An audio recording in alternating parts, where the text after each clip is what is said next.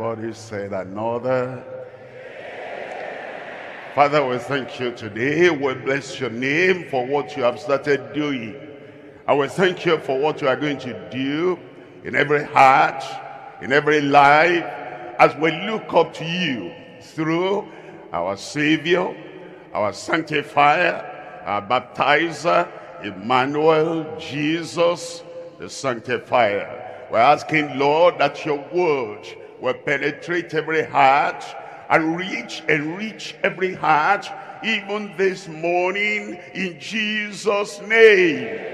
Thank you, Lord, for the answer. In Jesus' name we pray. Good, amen. God bless you. You can sit down. Today we come to the subject of Jesus. That's Emmanuel, Jesus the Sanctifier. Jesus only, Jesus ever. Jesus all in all was seen.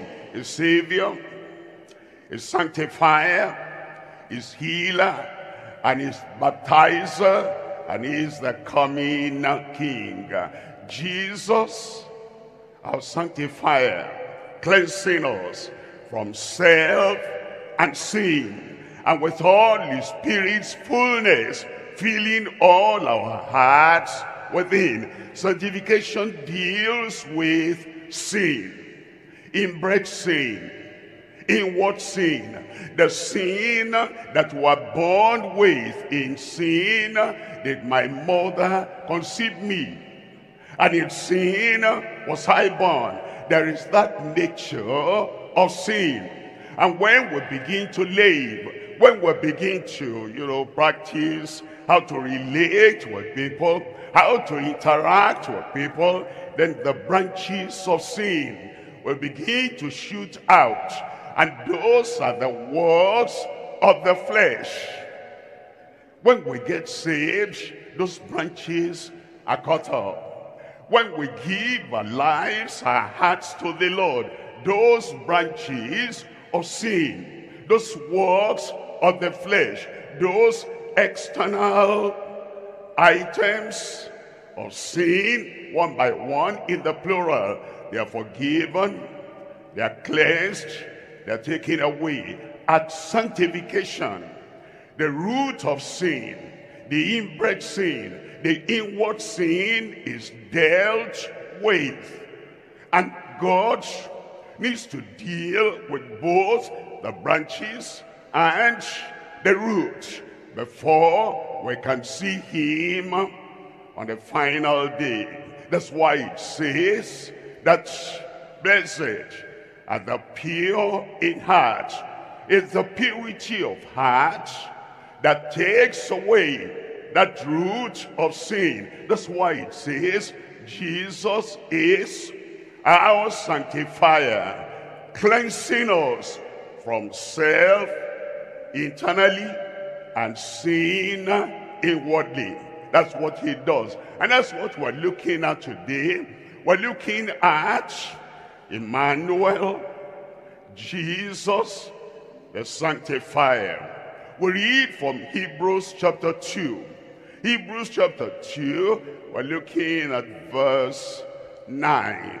It says, but we see Jesus, who was made a little lower than the angels for the suffering of death, crowned with glory and honor, that he, by the grace of God, should taste death for every man.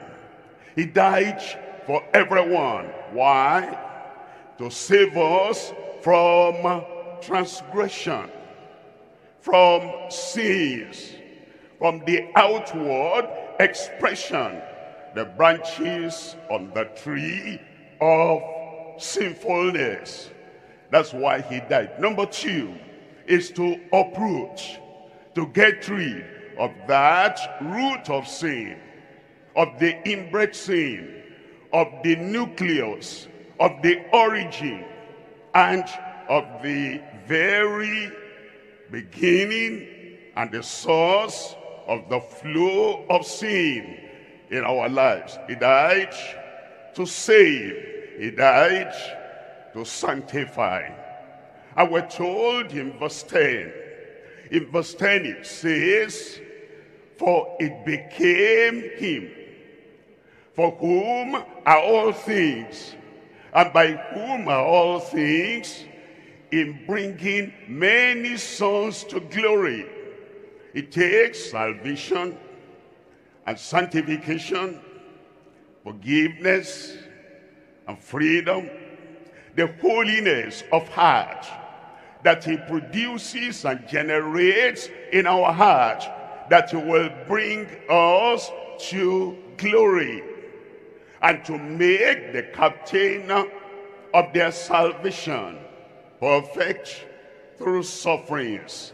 Then in verse 11, it says, for both he that sanctifieth, he saves, he sanctifies. He that sanctifieth, and they who are sanctified, they believers, saved and sanctified, they who are sanctified are all of one. Sanctification brings us to oneness with the sanctifier, with other sanctified believers. Sanctify them through thy truth, that they all may be one.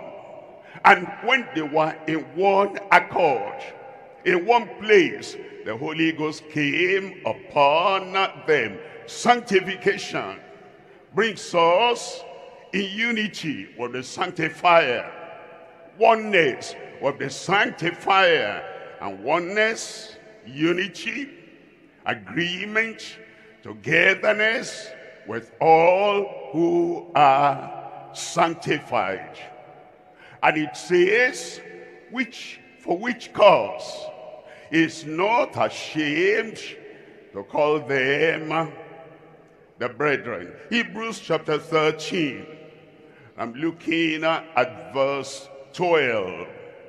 Wherefore Jesus also, that he might sanctify his people with his own blood.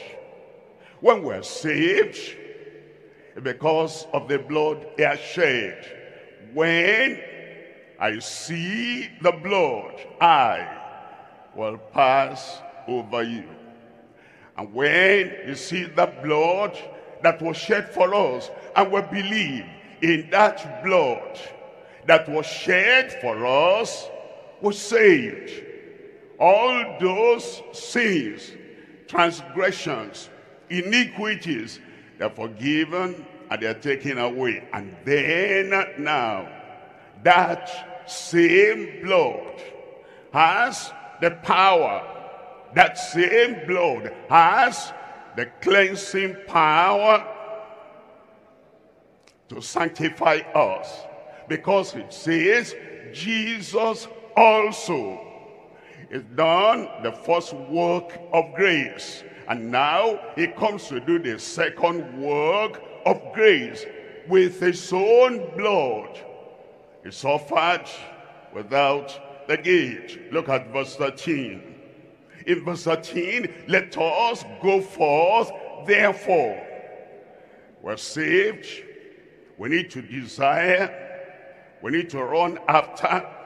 We need to seek the sanctification experience. We go forth, therefore, unto him, without the camp, outside the camp, bearing his reproach. Look at verse 14. In verse 14, for here on earth we have no continuing city. The reason why we seek to be saved is that we know that we're not going to live on earth forever.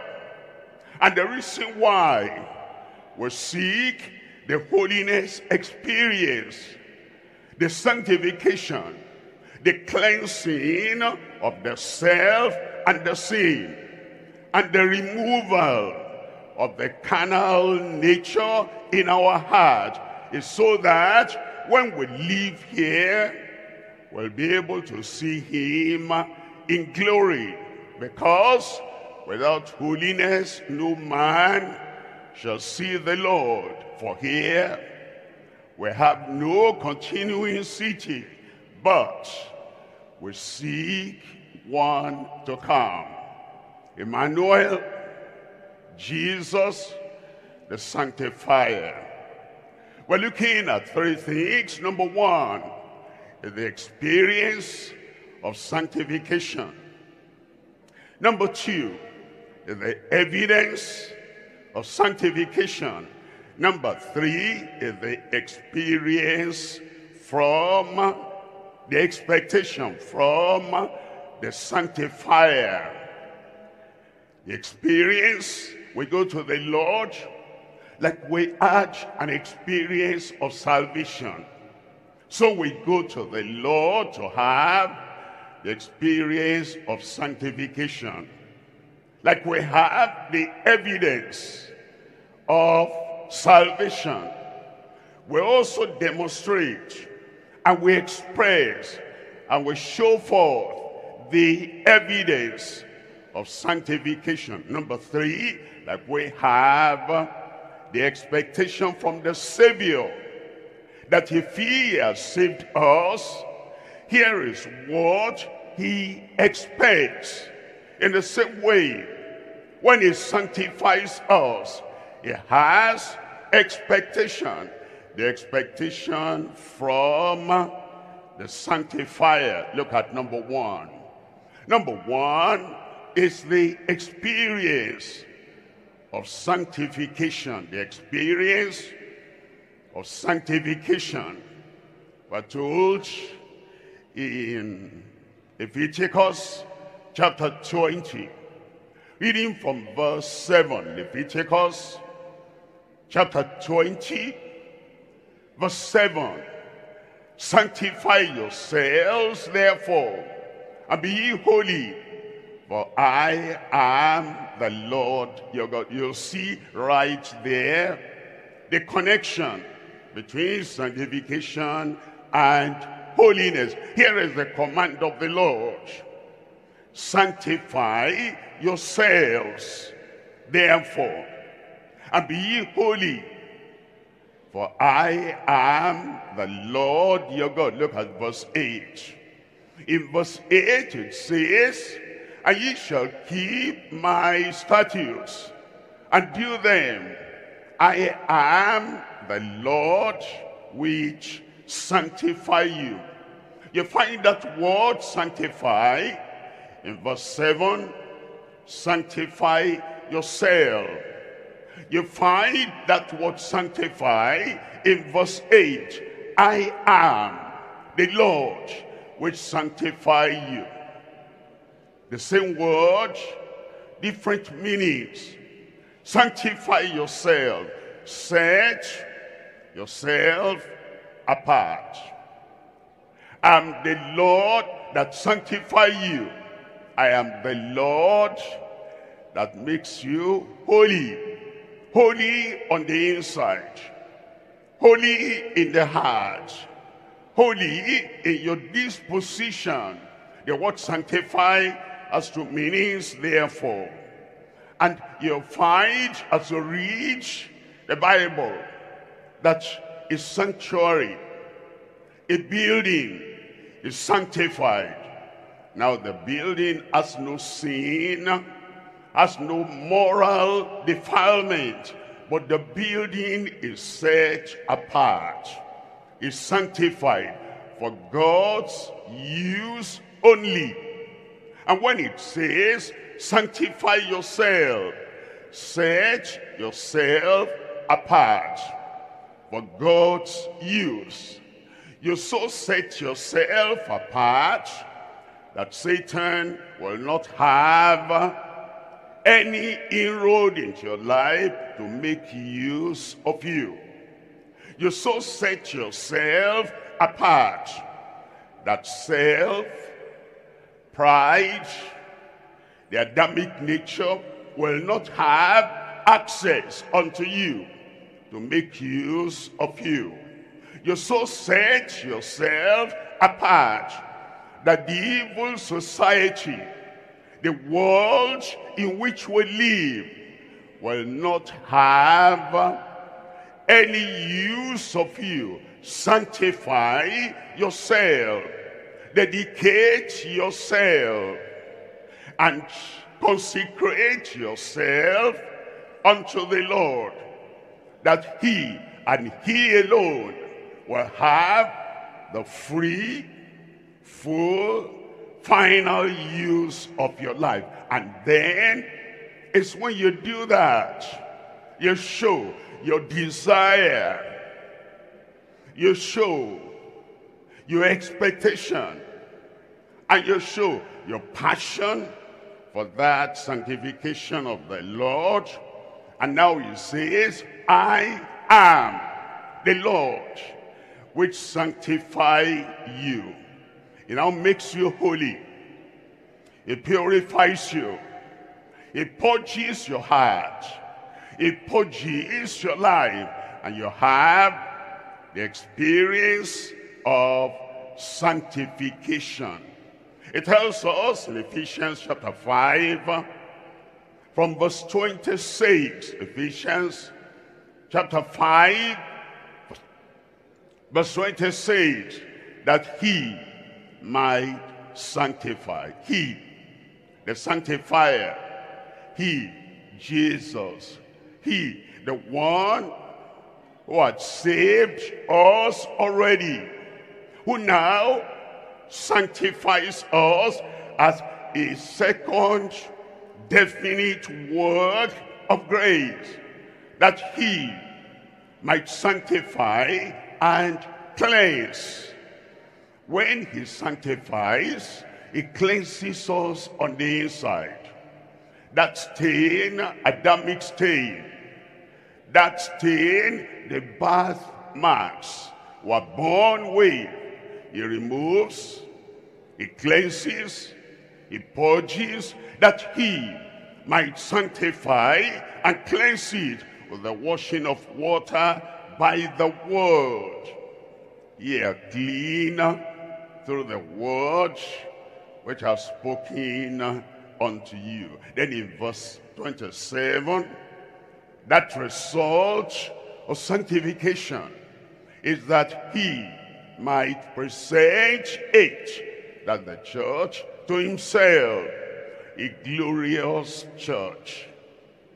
We're saved when the church, if that's all what the church knows, salvation, salvation, salvation, gracious church.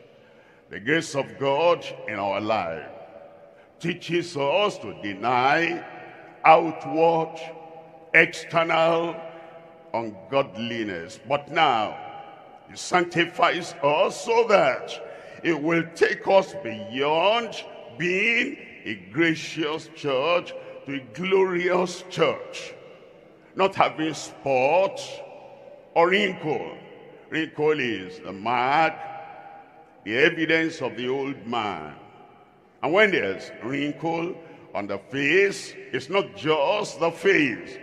It affects the brain. It's not just the brain. It affects the flow of liquid in the body. And it's not just the wrinkle. The wrinkle is just the evidence that the old man, old age has come. And all that, the wrinkling, brings also the internal weakness. The weakness, the old man cannot run or jump the hurdle like he used to do many years ago. The wrinkle then is the mark of the old man in the life of the saved. There's weakness there. Sometimes thoughtlessness there. Sometimes there's weak eyesight. The vision is blurred, old man, wrinkle. And the passion is also dimmed. The hearing, old man, hearing is affected.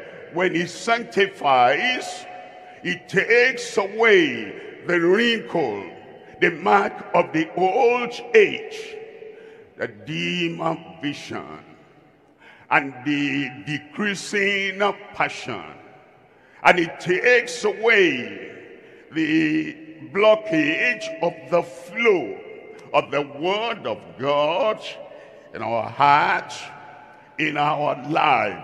Not having spot or wrinkle or any such thing, but that it should be holy. Sanctification brings holiness of heart, and it says without blemish. It tells us in Hebrews chapter 13, reading there from verse 12. It says, here is what Christ has done. Jesus also, that he might sanctify the people. Now, he doesn't sanctify building. We do that. We set the building apart. He doesn't sanctify instruments. We do that. We set that instrument apart. We say this instrument is dedicated to the worship of the Lord, sanctified. This instrument will only play music, tunes that will honor God, exalt God. This instrument will not glorify self and will not minister to the carnal emotions of the flesh. We do that, but God sanctifies the people. Not instrument, not building. He sanctifies the people who are saved. Wherefore Jesus also, that he might sanctify the people with his own blood, suffered outside the gate. In verse 13, it says, let us go, let us pray, let us seek, let us ask, let us demand. We have a part to play in having the experience of sanctification. We drop every other thing, because after all those other things will not take us to heaven. We have to be saved to get to heaven. And if we're involved with this and that, and we're not saved yet, the greatest of wisdom in our lives, to drop all those things and to get saved. If we're not sanctified, purified, cleansed, made holy at heart, the greatest of wisdom, to drop every other thing that occupies our attention. Drop them so that we go forth and we seek and we pray and we consecrate and we seek the Lord until we are sanctified. Let us go forth therefore unto him without the camp, bearing his reproach. Verse 14, for here on earth, here in our existence, we have no continuing city, but we seek one to come. And it is because of that we pray, we seek his face, so we can have this experience of sanctification. In 1 Thessalonians chapter 5, verse 22, abstain from all appearance of evil. Even before sanctification, we're saved. And because we're saved, and we're telling the Lord we need a deeper experience. Now, how are we going to ask him for a deeper experience if the deep experience of salvation is not evident? Abstain from all appearance of evil before we seek the higher experience, the better experience, and the greater experience will manifest that we already have. The good experience of salvation, and as much as possible, whatever we know to be evil, whatever we know to be an appearance of evil, abstain from all appearance of evil. Now, if somebody does not abstain from evil, he cannot go to the next verse and expect sanctification. If somebody does not abstain from what he knows that other people will judge, will estimate that that's an appearance of evil, that man, that woman, that does not show that he has the heart, the desire, and the expression of life to abstain from evil, from appearance of evil, from all appearance of evil, he should go back and consolidate his salvation. Consolidate the experience of salvation. And then after that, verse 23, it says, and the very God of peace would have given us peace in our heart, peace with the Lord, and peace in the Lord. We would have experienced the peace of God in our heart, justified. No restlessness in the heart, no disturbance in the heart, no conflict in the heart. He has peace with God, and he has the peace of God, and the God of peace sanctify you wholly. W-H-O-L-L-Y. That means completely. Sanctify you completely. Sanctify you totally. Sanctify you thoroughly. Sanctify you entirely. When we come to the Lord, we're not asking for a superficial sanctification. When you are sanctified, you don't get angry. What if you are not sanctified and you are saved? You get angry? He that is angry with his brother without a cause shall be in danger of the judgment of God. Anger is dealt with. Anger is one of the branches of the tree we're talking about. And wickedness and cruelty is one of the branches of the tree of sin we spoke about earlier. Salvation takes that away. If you're beating your wife, if you're tormenting your husband, if you're getting angry at non-essentials, even at essential things, there's concern about your salvation. When we are saved, we love. We love our wives, we love our husbands, we love our children, we love members of the church, and we love our leaders. We love our leaders to the point of obeying them as they teach us the word of God.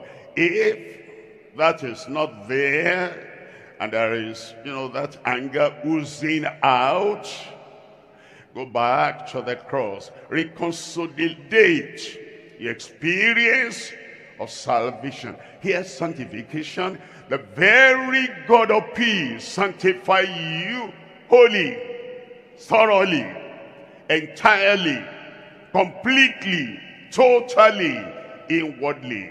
And I pray, God, your whole spirit and soul and body be preserved blameless after that sanctification. God has not stopped working. He continues to preserve you blameless every day, every week, and every moment of your life. Why? Because at any moment Christ can come. And we need to follow peace with all men and holiness, without which no man shall see the Lord.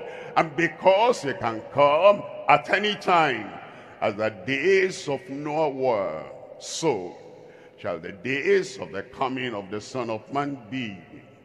They were eating and drinking, marrying and giving in marriage. And they were, doing this and that until the flood came, took them unawares. And because we know the coming of the Lord will be like that, after we're saved, after we're sanctified, we remain in that experience of sanctification.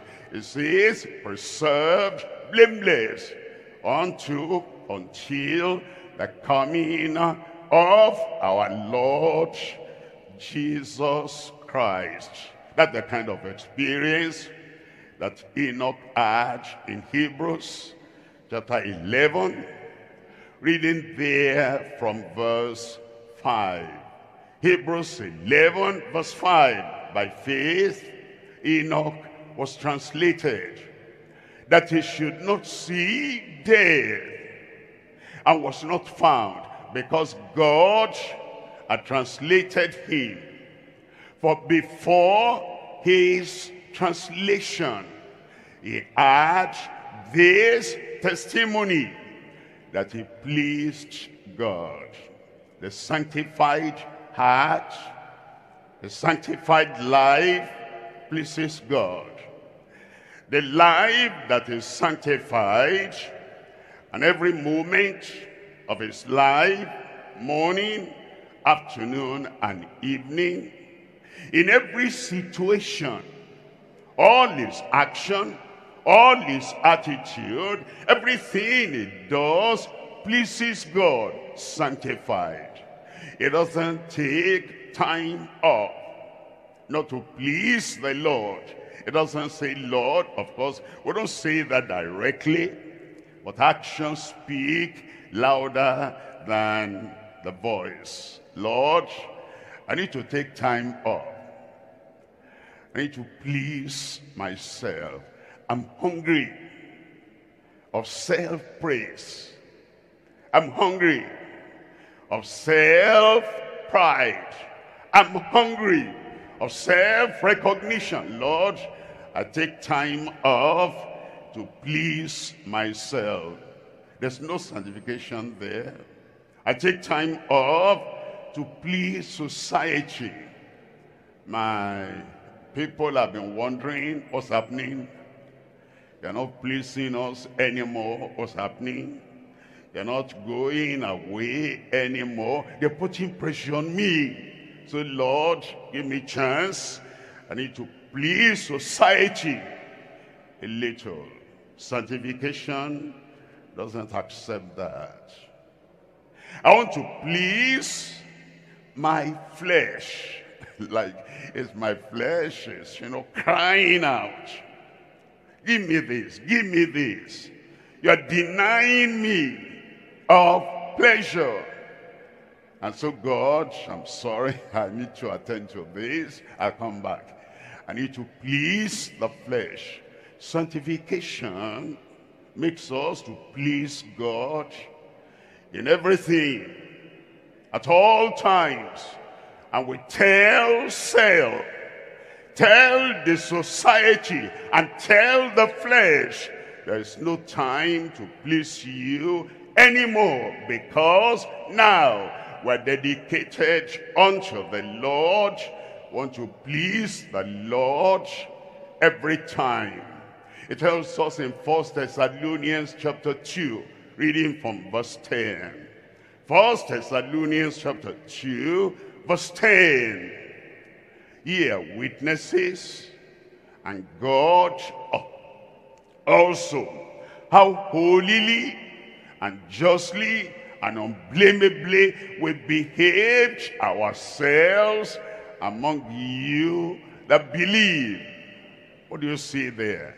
Ye are witnesses.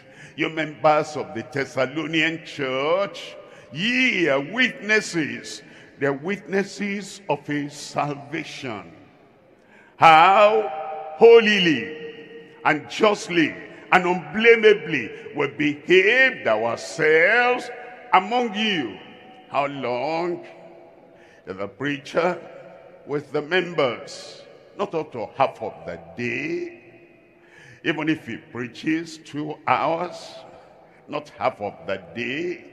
Even if he prays and interacts and counsels 3 hours, not half of the day. He'll go to sleep. He'll go to, have time apart by himself. And we don't know what he's doing at that time, but as we see him in the open, salvation is demonstrated. That's all we can judge, is outward action, is outward behavior. Ye are witnesses is the witness of salvation. The salvation we have that has cut off all those branches of unacceptable behavior, the anger and the bullying on people, and the control that is lost. Now, all that, we can see that on the outside. But the sanctification, he said, you are witnesses of my outward life. But now, you are witnesses, and God also. God witnesses to the sanctified heart. That one you cannot see. But God is witness. How holily, holy from the inside, just from a principle from the inside, unblameable from the nature, the new nature the Lord had given him. That sanctification that God also witnesses to. He knows what men do not know.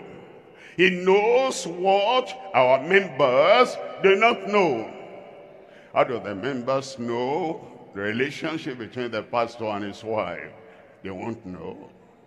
How will the members know the inward thought and the inward plan and the inward projection in the heart that is not spoken out? They won't know, but God knows. How does God know? The inward depravity that when we come out and want to be dignified, we suppress. And there are things, many things people suppress. I cannot relate with that sister openly as I'm feeling inside. I suppress that in the open. But God knows what's inside, which we're trying to suppress. When we're saved, outward life holy, outward life just, outward life unblameable. When we're sanctified, God that sees on the inside, he looks at the heart and he says that heart is holy and just and unblameable with the believers and even outside the believers' circle. Daniel chapter 6. We're reading there from verse 3. In Daniel chapter 6 verse 3. Then this Daniel Not every Daniel in the world. This Daniel, this one that lived in Babylon, and he had the grace of God, and Nebuchadnezzar, or the magicians, or the people around him could not see any blemish on the outside. This Daniel was preferred above the presidents and the princes because an excellent spirit was found in him.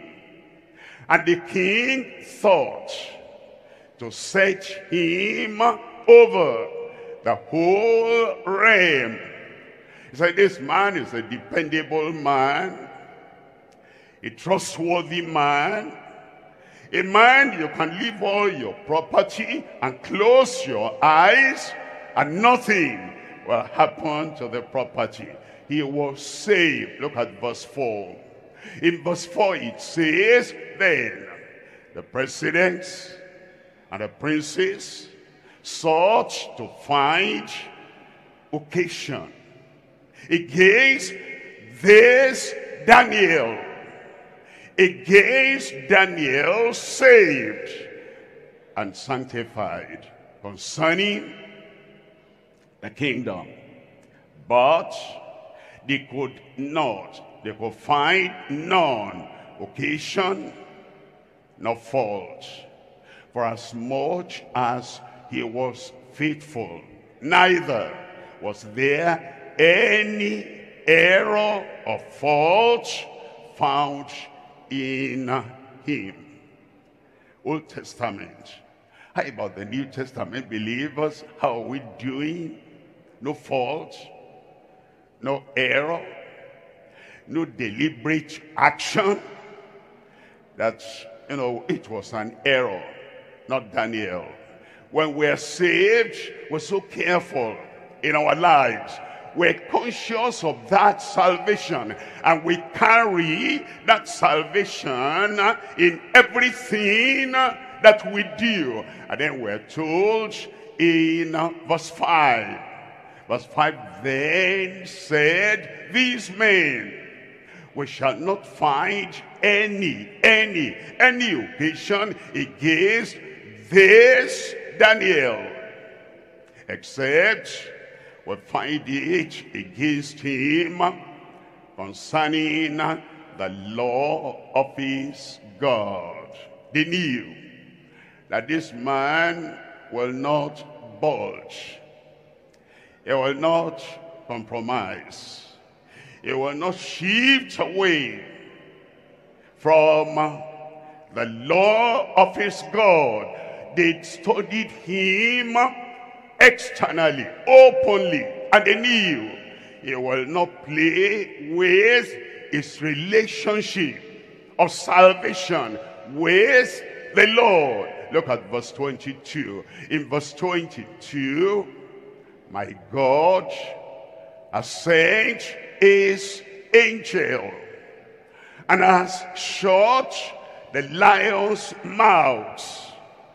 Has shut the lions' mouths, plural. Lions, plural.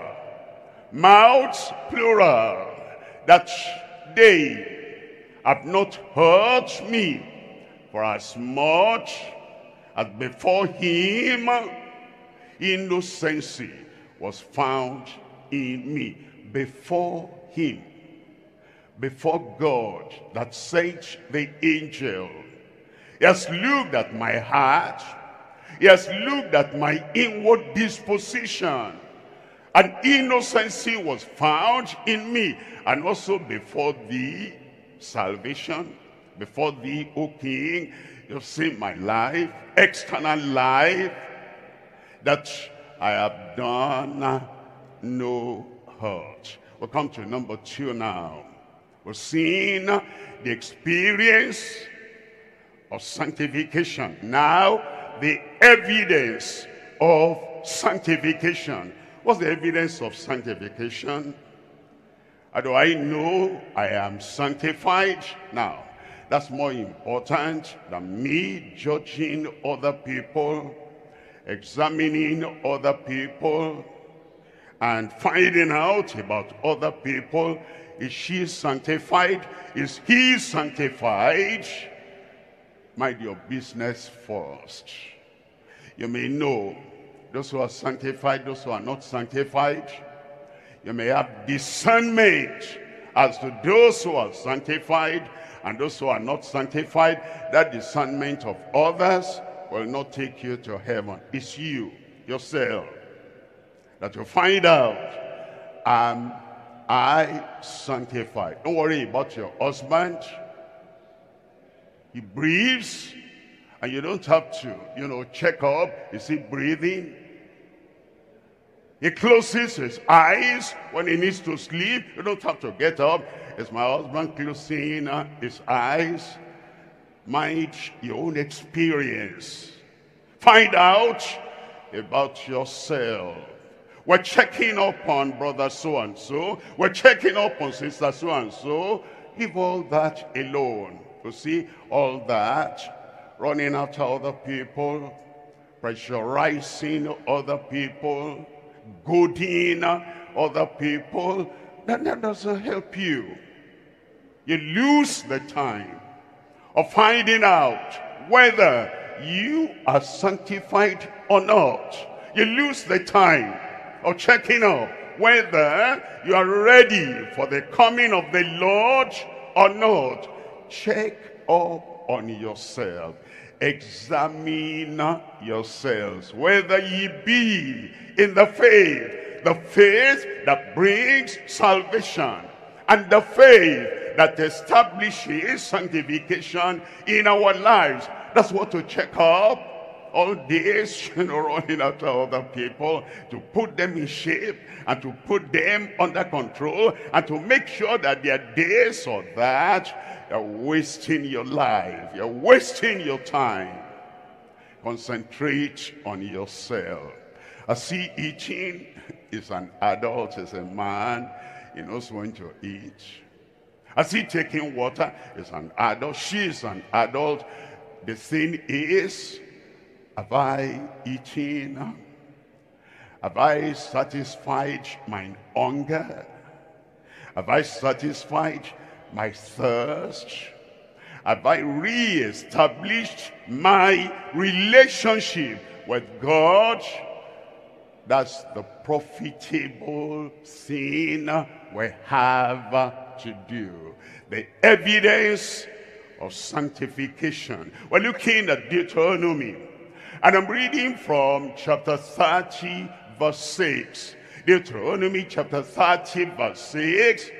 And the Lord thy God will circumcise thine heart. They were already out of Egypt, saved. When I see the blood, I will pass over you. They already passed through the Red Sea, baptized in water. And they already came over here, and they were already eating and taking the manna that came from heaven. We're already looking at the word of God and having quiet time. But there's still something remaining, the heart. The Lord thy God will circumcise thine heart and the heart of thy seed. You understand? The children of Israel, the reason why they missed the land of promise, because their hearts were not sanctified, were not circumcised, were not cleansed, because their hearts unstable, unsteady, unreliable, always had the mind of what we ate in Egypt, what we enjoyed in Egypt. They forgot the lashes, they forgot the deprivation, they forgot the suffering they had in Egypt. And they were always there because their hearts were not circumcised. By the time you get to the New Testament, their ears were not circumcised. The minds were not circumcised because they didn't give themselves to the Lord, surrender themselves to the Lord so that their heart will be circumcised. That's another word for sanctification. The circumcision of heart. And the heart of thy seed. The Lord wanted that sanctification, that circumcision of heart to go from generation to generation.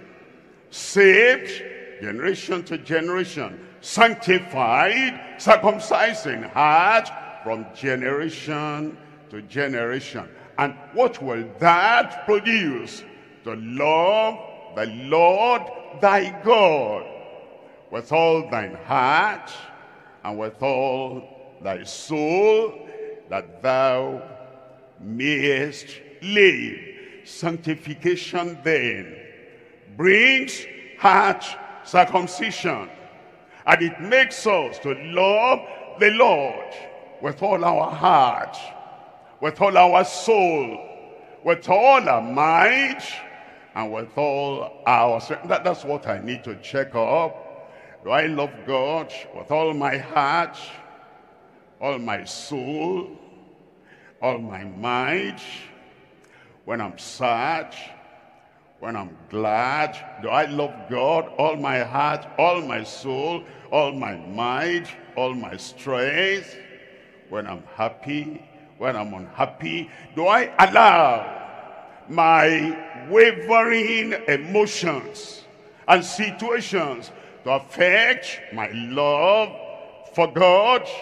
When I have children, when I don't have children, when I've got a job, when I've not got a job, and when things are going my way, and when things are not going my way, do I love God with all my heart, with all my soul, with all my mind, with all my strength? That is the test and the evidence of sanctification. We're looking at John chapter 13. And I'm reading from verse 34. John chapter 13, verse 34. A new commandment give I unto you. They had become new creatures in Christ. They were saved. Ye are clean through the word which has spoken unto you. They were saved. They are not of the world, even as I'm not of the world. They were saved. I've given them your word, and they have received your word, and the world has hated them. They were saved. Because they are not of the world, even as I am not of the world. They were saved. Now, after they became new creatures, and they were saved, a new commandment I give unto you, that ye love one another. No tribalism. That ye love one another. No selection. I love that one. He gives me money. He looks at what I need and he gives me. I love him. One another. Whether they give you or they don't give you, whether they meet your needs or they don't meet your needs, a new commandment I give unto you, that ye love one another as I have loved you. That's the evidence. Am I sanctified? I need to check up. How am I doing on the new commandment that Christ has given? Are you sanctified? Don't just say, I prayed, and I got something, and I felt something. No feeling now. What are you doing? How are you doing on the love that Jesus spoke about? That ye love one another as I have loved you. That ye also love one another. Look at verse 35. In verse 35, by this shall all men know. Here is love. I love in my heart. People may not see. They may be looking at my frowning face. Let it come out of that and let all men see. My wife is always asking, do you love me? Do you love me? You're looking at my face. You're looking at, whatever. That's why you're asking that. Don't look at anything. We have to look. A face is the expression of what we have in the heart. Our action is the expression of what we have in the heart. When we have sanctification, the evidence of that sanctification, we love God with all our heart, all our soul, all our mind, all our strength. And we love one another.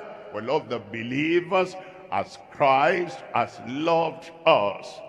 And by this shall all men know that ye are my disciples, if ye have love one to another. We can walk, we can act, we can put this there, put this there. We can have different attitudes. While we're doing that the work appears acceptable and perfect. But the moving of the heart, the attitude of the heart, the disposition of the heart is not of love. And we're doing it correctly, externally. But inside the heart, the love of God is not entrenched, it's not established, it's not entire in the heart. Let the love of God that we have at all times, without any strings attached, let it show that we have that sanctification. Look at 2 Peter chapter 1. In 2 Peter chapter 1, I'm looking at verse 3 here. In verse 3 it says, 2 Peter chapter 1, verse 3, the evidence of sanctification, according as his divine power has given unto us all things that pertain unto life and godliness. Now, there's a difference between give, receive. How many of us have the experience somebody give you the gift of a book, good book, and you put it on the shelf? 1 year, 5 years, you have not opened the pages. He has given unto us on his own side.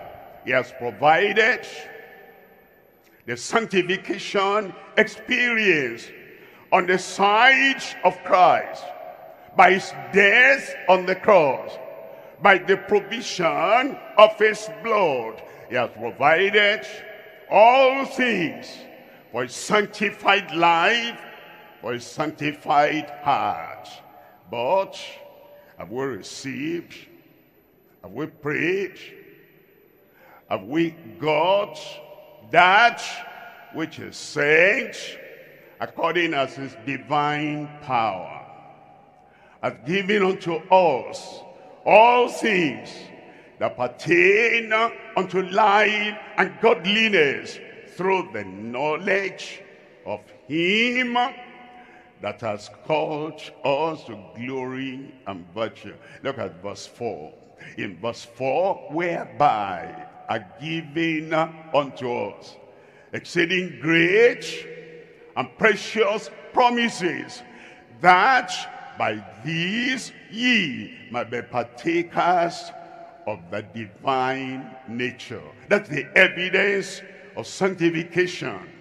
Not just the acts outwardly, not just the behavior outwardly, not just the actions outwardly, a divine nature that he implants in us. Divine nature. And the divine nature is not just for external behavior, outward behavior, our inner mind, our inner soul, our inner disposition, what he has given, a divine nature. And it's that nature that controls us from the inside out. Of the abundance of the heart the mouth speaketh, the hands handle, the feet move, and the eyes see and notice is the heart. And when he gives us that divine nature, it will show forth in our thoughts, in our minds, in our disposition, in the things we do, in the direction we go. And if we are not having the divine nature, it will also show, because we'll have the human nature, we'll have Adam's nature, we'll have the Adamic nature, we'll have the nature of different kinds of men. But when we're saved, and now we're sanctified, and become new creatures in Christ, and the evidence of that sanctification is that we have the divine nature. And the divine nature will help us to be, to act, to live the way sanctified people live. In Ezekiel chapter 36, reading from verse 25, Ezekiel chapter 36, verse 25.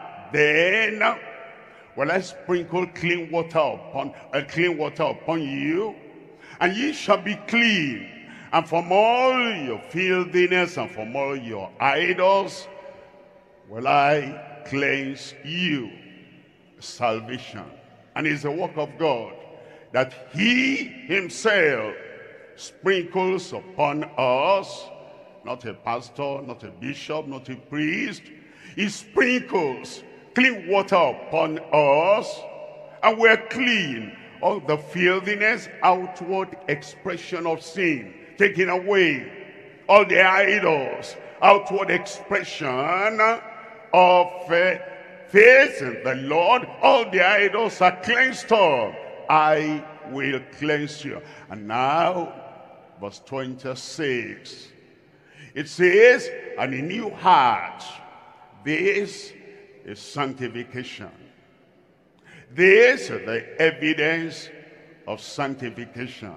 A new heart also will I give you, and a new spirit will I put within you. Sanctification. A new heart, a new spirit will I, God, put within you. Now, when somebody has kind of inconsistent action through the spirit, the heart that abides in him, are we going to say it is God that gave him that inconsistency, that carnality? Are we going to say that the spirit the Lord has put within him to be inconsistent? Of course, no. If our lives are inconsistent, if our disposition, our emotion, inconsistent, up, down, frowning and smiling, knocking and attracting, attractive and attacking, if we're up and down, here and there, and we cannot be predicted, that's not coming out of the spirit, out of the heart that God has given. We check up, because this is the evidence of sanctification. Evidence of sanctification in your heart. Also, will I give you, and a new spirit will I put within you, and I will take away the stony heart out of your flesh. I can find out for myself. I will not know every detail about you. You will know the detail about yourself. Do I have a stony heart? That's all I can check up. I cannot check up about you. Do I have a stubborn will? I can ask myself. You can ask yourself. Do I have a rigid disposition? After preaching, after praying, after counseling, after everything the people do for me, am I still as rigid as I have always been? I can check up for myself. You can check up for yourself. The evidence of sanctification is that the stony heart, the rigid heart, the stubborn heart, the haughty heart is taken away. And he says, I will give you a heart of flesh. Heart of flesh. Is my heart soft flesh? Is it malleable? Can it be easily controlled? Can it be kind of directed in the right direction? Or is my flesh like bone? Is my flesh like a rock? That although I proclaim to be a Christian, people don't find it easy to live with him, to relate with him. Is of one mind. That's the way he is, and he doesn't care about sanctification.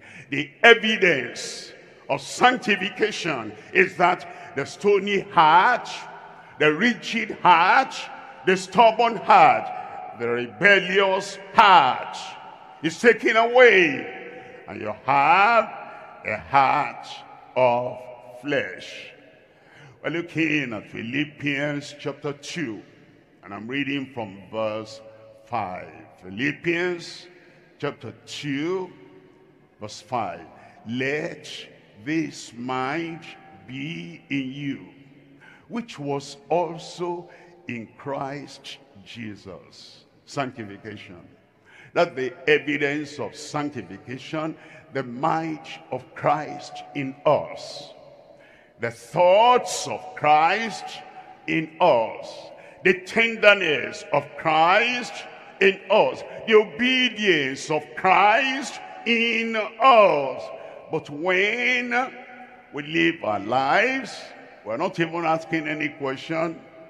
That thing I'm doing, that way I am going, is this the demonstration of the mind of Christ? This kind of atrocious, bossy, and incorrigible attitude that does not hear any word from anyone. Yes, he comes, yes, she comes to the meeting. But what has she heard? What has he heard? Where is the evidence of all he has heard all these many years upon his life? Yes, He attends retreats. Yes, he attends crusades.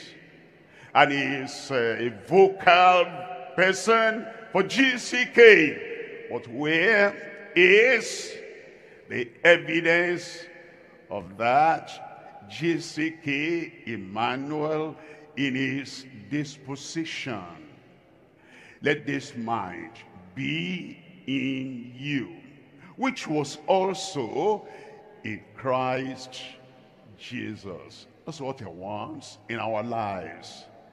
And now we're looking at John chapter 12, reading from verse 24. John chapter 12, verse 24. Verily, verily, I say unto you, except a corn of wheat fall into the ground and die, it abideth alone. Except a corn of wheat fall into the ground and die. If self is so pronounced in our lives, you abide alone. Your work bears no fruit. Nobody gets saved through your life, through your action. Your wife will say, if this is what they teach them in that deeper life, take your deeper life. I cannot go with. Your husband will say, if this is all deeper life has done in the woman, let them take their deeper life. I cannot go with them. My wife is more terrible than before she, entered deeper life. He used to have at least some outward respect, but now that she's gone to deeper life, deeper life, they've taught her how to rebel against me, how to be stubborn, how to answer me back. I say one word and she rattles out 5 words before I finish the one word. You see, when self is there and the carnality is there, uncontrollable, incorrigible, you abide alone. People will say, don't get near him, don't touch him, he's untouchable. Don't teach him, he's unteachable. Don't train him, he's untrainable. And you don't want to treat him, he's untreatable. You abide alone. But if it die, it bringeth forth much fruit. The evidence of sanctification. Number 1, the experience of sanctification. Number 2, the evidence of sanctification. Number 3, the expectation from the sanctifier. The expectation. He has shed his blood. He has given his life. He has painted the picture. He has sacrificed everything. What now does he expect from those who are sanctified and from the people that profess that they really sanctified? It tells us in Jeremiah chapter 29 verse 12. Jeremiah chapter 29 verse 12. Then shall ye call upon me, and ye shall go and pray unto me, and I will hearken unto you. Then, after we have heard of such experience, after we have heard of the evidence, and we examine our hearts, and we look up, and we know without this, No one will see God without this, will not get to heaven. Then shall ye call upon me. That's what he expects. That now we will call upon him. And ye shall go and pray unto me, and I will hearken unto you. Verse 13. And ye shall seek me and find me when ye shall search for me with all your heart. When we come before the Lord and we say, this is sanctification. Now I understand, and I turn everything inward. And now I want, I desire, I pray for this experience of sanctification. And you seek the Lord with all your heart. Everything that hinders us, talk, chatting, texting, and using the phone every time. Everything that has come in control with our lives, that even at the time of prayer, we're looking here and there, we're not concentrating, and we cannot pray with all our heart, and they're always calling us. Sir, they need your attention there. They won't allow you to pray. Madam, they need your attention there. They won't allow you to pray. Something is happening here. You must be there. Think about it. All those activities, all those calls, all those disturbances that take you away from the time of praying, asking for this sanctification, will continue like that until the trumpet sounds, and you remain shallow. You remain unsanctified. Your heart remains like it has ever been, retreat upon retreat, and yet the harvest is ended, but you are not sanctified. And only the holy, only the sanctified will be there. You want to seek him with all your heart and with all your soul, and you want to really pray. And when you pray, what are you asking for? When will you stop the prayer? Ephesians chapter 5, reading from verse 25. Ephesians chapter 5, reading from verse 25. Husbands, love your wives.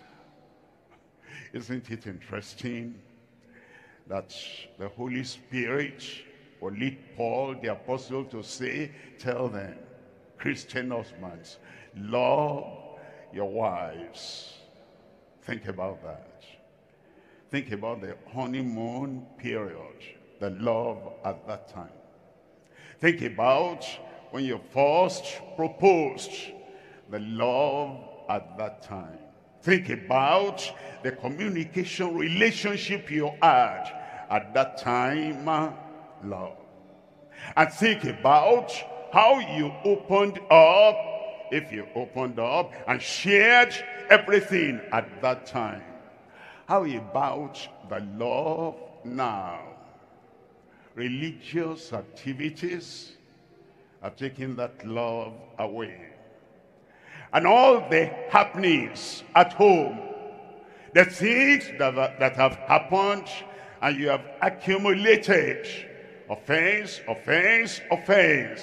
are taking that love away. When we come back to the altar and he sanctifies us, we love God with all our heart, all our soul, all our mind. We love the brethren as Christ loved the church. We love our husband, we love our wives, we love our children, we love our family as Christ has loved us. We love our neighbors as ourselves. We act with thoughtfulness. If I do that, does that show love towards him? If I do that, does that show love towards her? If I act this way, does that show love towards his ministry? You think you love. Husbands, love your wives, even as Christ also loved the church and gave himself for it. If I cannot give money, can I give myself? If I cannot give time, can I give myself? It's taking too much of my time. It's taking too much of our time. We don't love him because it takes too much of our time. Time is life. Money is your life. That's your sweat. If you give yourself, you'll give money to the needy. You'll give time to the people that need the time. And you give time to yourself. When you sit down, when you take in the word, and when you spend quality time hearing the word, you're helping yourself. You're giving yourself to yourself for your benefit. But if you cannot give anything anymore, hurry, hurry, hurry. Hurry, hurry, hurry. And when you leave the meeting, you're going to be out there talking, and talking. You're not helping yourself. Love the word. Love the preacher of the word. And give yourself like Christ gave himself. He gave himself for the church. Why? Look at verse 26. That he might sanctify and cleanse it of the washing of water by the word. Verse 27, that he might present it to himself a glorious church. That's what he wants. He wants his church to be glorious, not having spot or wrinkle or any such thing, but that it should be holy and without blemish. That's what we're seeking the Lord for. And that's what we're praying for until it is done.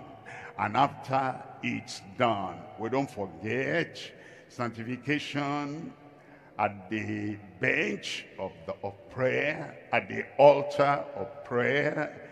We experience that sanctification. And we take that sanctification away with us back home to the husband.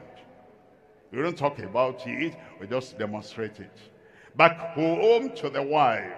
We don't talk about it, we just demonstrate it. Back home, back to the office, back everywhere. And we hold on to that experience and to that evidence of sanctification, the expectation of the sanctifier. Job chapter 17 verse 9. Job chapter 17 verse 9.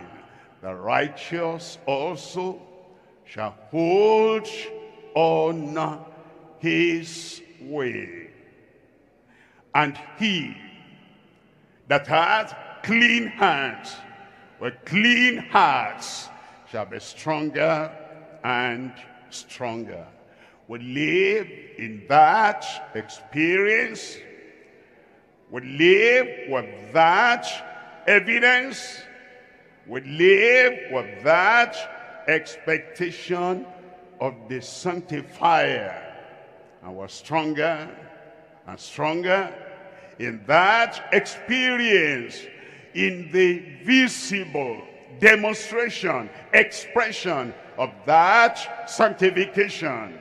From today, this is the first day of the rest of our lives until the end of our lives. And faithful is he that calleth you, who also will do it. He will do it in every life. I said he will do it in every life. We'll take time to call upon the Lord and to seek the Lord Jesus also, that he might sanctify the people with his own blood, suffered without the gate. Let us go forth, therefore, bearing his reproach. Let's stand up now and let's seek the Lord, and the Lord that he will do this great work of sanctification in our hearts. You can pray. You've heard the word already. You know about the experience. You know about the evidence. And you know about the expectation. Open your mouth and say, Lord, I want this. This must be done.